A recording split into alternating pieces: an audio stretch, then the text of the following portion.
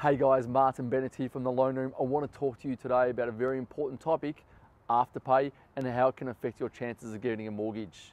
These days, everyone wants things now. They want it yesterday, not even now. In fact, I was walking through Doncaster shopping town just not too long ago, and I saw a hairdressing salon offering Afterpay. My first thought was, who on earth needs to use Afterpay to get their haircut? So, how does this affect you when you're applying for a mortgage? You see, when a bank goes through your bank statements and they see things like Afterpay, it actually affects you from a bank's perspective because they think, well, this is a debt for starters. Even though Afterpay not classify this as a credit card or a debt, it's considered a debt. You actually owe that store some money.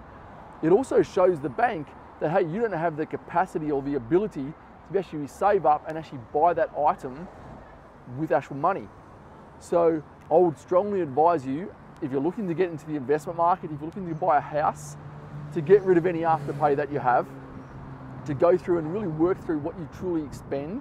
And if you want to buy that item, wait until you actually have the money saved up and then pay for it with cash. Or if you use a credit card and then pay it off straight away.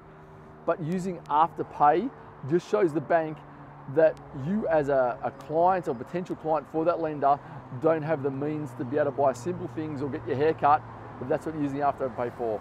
So if you'd like to know more information around, hey, what you should maybe look for, how your expenses should look when you're actually going to apply for a loan, please reach out to myself or my team at the Loan Room.